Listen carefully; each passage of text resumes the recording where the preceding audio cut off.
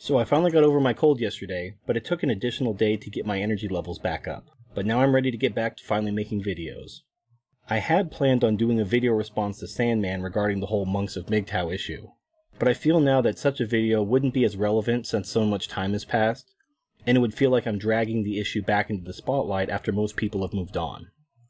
But after speaking to I Am Serious in a hangout yesterday, I've decided that while I'm not going to do a direct response, I will look at the larger issues involved and offer my perspective on the matters by drawing parallels to another community of men. I've heard it said that men won't defend other men, won't stand up for other men, and certainly won't risk their lives for other men. Those who say this have never served in the military, particularly the Army or Marines during an active campaign. Now I can imagine guys from the Air Force or Navy that have only fired a weapon during a marksmanship qualification not understanding or experiencing this male bond. But for those of you who've served in Iraq or Afghanistan recently, you should know what I'm talking about.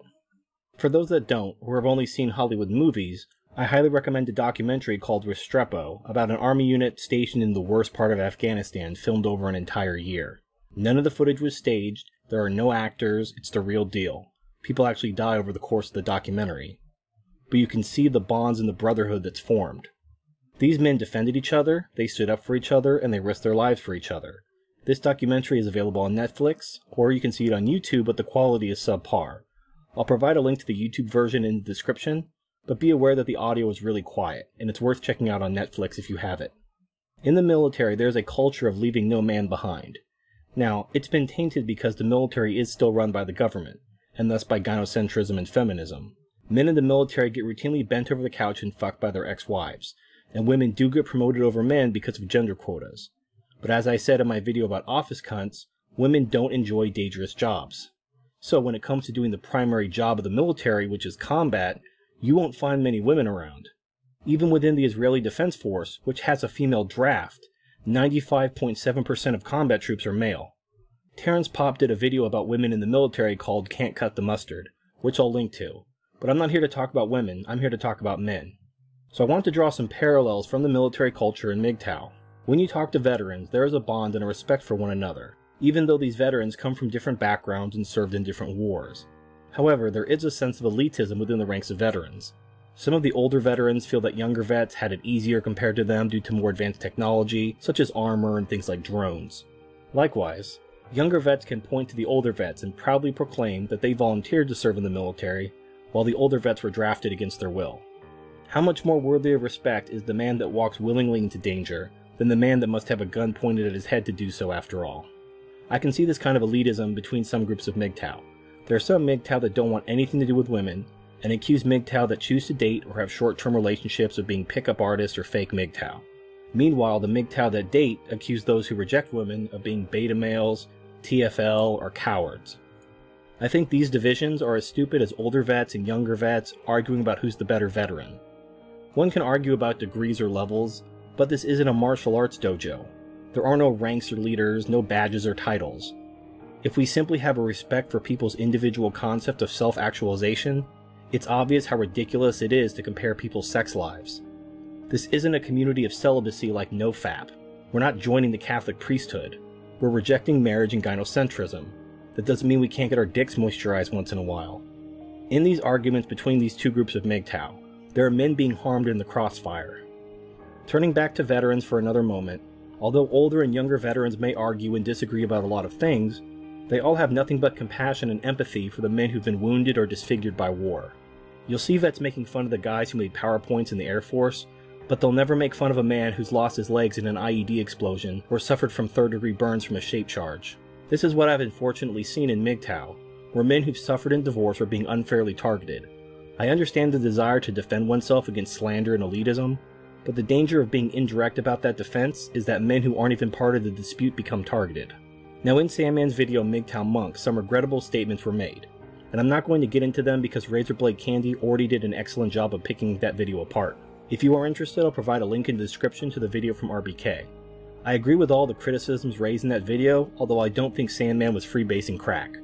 Many have seen the MGTOW Monks video, but may have missed Sandman's response in a video called Are Gay Men Lucky? They may have missed this response because the title doesn't suggest that it's a response to the MGTOW Monks criticism, but I'll provide a link in the description with a time code that will skip the talk about gay men and get right to Sandman's response in the latter part of the video. In this response, Sandman says he wasn't talking about men who don't date being cowards, but men who've had trouble moving past the emotional pain they've experienced and withdraw from society, especially women. Sandman advocates processing and moving past the pain, facing your feelings and living a better life. He apologizes for calling men cowards for struggling with their feelings at the 9-minute 47-second mark. I'll provide a link with the time code in the description as well. This is very similar to the stages of loss and grief. I'll provide a link in the description to an article regarding this, and I'm sure this has been covered before, but here's a quick recap of the 5 stages. 1. Denial and isolation. 2. Anger. 3. Bargaining. 4. Depression. 5. Acceptance. Sandman was apparently trying to help men who are stuck on one of the first 4 stages in order to help them move on to the 5th stage, which is acceptance. Now I think he did this in a clumsy way, and obviously put his foot in his mouth when he called these men cowards, or accused them of wallowing in their filth and misery. If the intent of his video was to help these men get to the acceptance stage, then using shaming language is counterproductive. A man suffering from isolationism, anger, or depression will only isolate themselves further and become more angry and depressed when shaming language is used to quote-unquote motivate them to move on. If you truly want to help these men, you have to get down to their level, understand them, and walk alongside them. However, rather than just bag on Sandman's clumsy approach, I want to shine a spotlight on an example of the right way to help these men, which is an ongoing video series by Dark Knight regarding transcendence. Before I got sick, I made a 15-minute abridged version of his series for this video, with Dark Knight's permission of course. But while I was sick, he released 2 more videos in the series, so now it's already outdated. Rather than include the montage, I'll just provide links in the description to the 7 videos in the series that have been released by Dark Knight at the time of this recording. If you're a man who's been damaged, and you're stuck in the isolation, anger, bargaining, or depression stages, and you want some compassionate guidance to help you move forward, I can't recommend Dark Knight's videos enough. You really feel the love and compassion in his voice, and you can tell that he cares about you and wants to help you because he's right there with you. Your struggles are his struggles because he's been there and he understands you. We need to get back to the valuable work of improving men's lives with knowledge and understanding. There are hurt and wounded men out there that need us. Our gynocentric culture has betrayed them, and the rest of the manosphere is too busy fighting feminism to help them. Fighting feminism, traditionalism, and gynocentrism are important, but when a soldier sees a wounded brother, their first priority is to get him to safety. That is how you defeat gynocentrism, with brotherhood.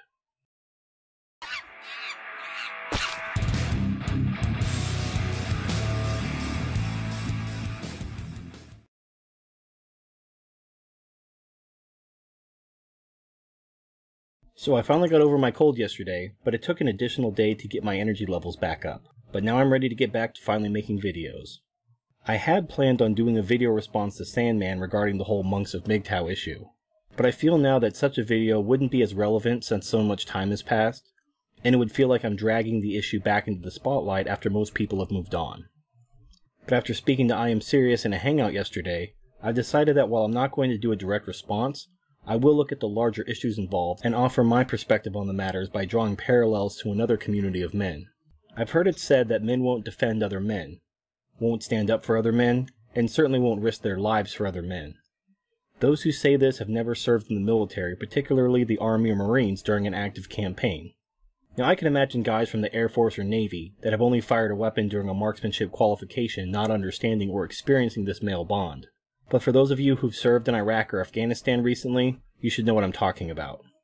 For those that don't, or have only seen Hollywood movies, I highly recommend a documentary called Restrepo about an army unit stationed in the worst part of Afghanistan filmed over an entire year. None of the footage was staged, there are no actors, it's the real deal. People actually die over the course of the documentary. But you can see the bonds and the brotherhood that's formed. These men defended each other, they stood up for each other, and they risked their lives for each other. This documentary is available on Netflix, or you can see it on YouTube, but the quality is subpar.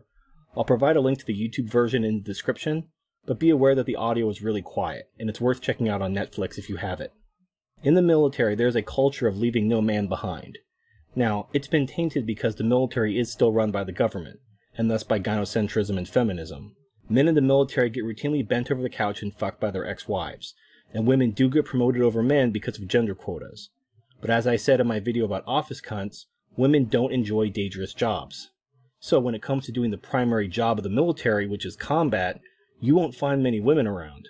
Even within the Israeli Defense Force, which has a female draft, 95.7% of combat troops are male.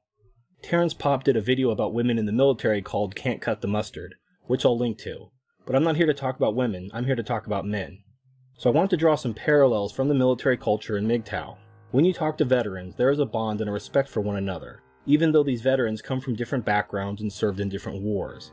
However, there is a sense of elitism within the ranks of veterans. Some of the older veterans feel that younger vets had it easier compared to them due to more advanced technology, such as armor and things like drones. Likewise, younger vets can point to the older vets and proudly proclaim that they volunteered to serve in the military, while the older vets were drafted against their will. How much more worthy of respect is the man that walks willingly into danger than the man that must have a gun pointed at his head to do so after all? I can see this kind of elitism between some groups of MGTOW. There are some MGTOW that don't want anything to do with women, and accuse MGTOW that choose to date or have short-term relationships of being pickup artists or fake MGTOW. Meanwhile, the MGTOW that date accuse those who reject women of being beta males, TFL, or cowards. I think these divisions are as stupid as older vets and younger vets arguing about who's the better veteran. One can argue about degrees or levels, but this isn't a martial arts dojo. There are no ranks or leaders, no badges or titles. If we simply have a respect for people's individual concept of self-actualization, it's obvious how ridiculous it is to compare people's sex lives. This isn't a community of celibacy like NoFap. We're not joining the Catholic priesthood. We're rejecting marriage and gynocentrism. That doesn't mean we can't get our dicks moisturized once in a while.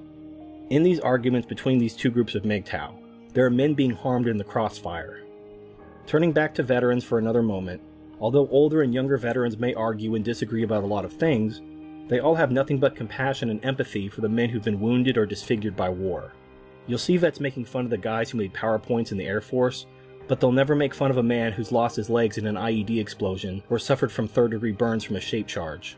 This is what I've unfortunately seen in MGTOW, where men who've suffered in divorce are being unfairly targeted. I understand the desire to defend oneself against slander and elitism, but the danger of being indirect about that defense is that men who aren't even part of the dispute become targeted. Now in Sandman's video MGTOW Monks, some regrettable statements were made, and I'm not going to get into them because Razorblade Candy already did an excellent job of picking that video apart. If you are interested, I'll provide a link in the description to the video from RBK. I agree with all the criticisms raised in that video, although I don't think Sandman was freebasing crack. Many have seen the MGTOW Monks video, but may have missed Sandman's response in a video called Are Gay Men Lucky? They may have missed this response because the title doesn't suggest that it's a response to the MGTOW Monks criticism, but I'll provide a link in the description with a time code that will skip the talk about gay men and get right to Sandman's response in the latter part of the video. In this response, Sandman says he wasn't talking about men who don't date being cowards, but men who've had trouble moving past the emotional pain they've experienced and withdraw from society, especially women. Sandman advocates processing and moving past the pain, facing your feelings and living a better life. He apologizes for calling men cowards for struggling with their feelings at the